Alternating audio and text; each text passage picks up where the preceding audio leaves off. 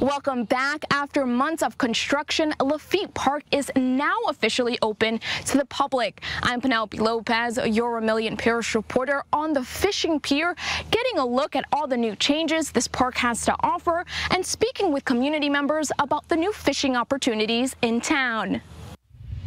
After several months of construction, the new fishing pier at Lafitte Drive-In Park in Abbeville is open to the public, and resident Bridget Levi is already hooked. Come on down to Lafitte Park and see for your own self.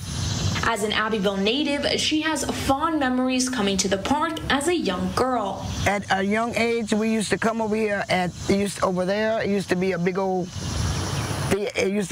projector where you drive in and you park your car and put the intercom on your car and watch movies.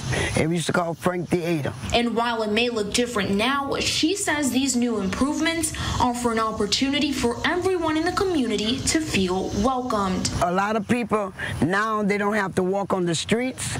They can come here and walk, and if they get tired, they can come and sit under the trees and catch shade. And one exciting new and very important feature is a ramp that starts at the front of the park all the way to the end until you reach the fishing pier. Now, individuals with a disability or in a wheelchair can access the fishing pier at any time. It was a great day because I caught all of these.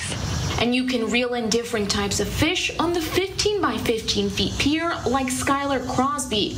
Or just in case fishing is not your thing, you can follow Bridget's lead and watch from afar. I don't fish, but I watch. Either way, there is plenty to do, giving an opportunity for anyone to enjoy. The park is open 7 days a week, and Bridget tells me she can't wait to take a stroll in the park with her grandkids. I can have my grandkids can come here and see what the walking trail and the fishing pier at their age, and when they grow up, they'll be able to tell their grandkids. One important note, the dog area is currently not in use, and that's because they're planning on relocating it towards the front of the park. But don't you worry, if you have furry little friends, you can still bring them to the park as long as they're on a leash. Don't go anywhere. We'll have more news and weather coverage after this break on Acadiana's News Channel at 6.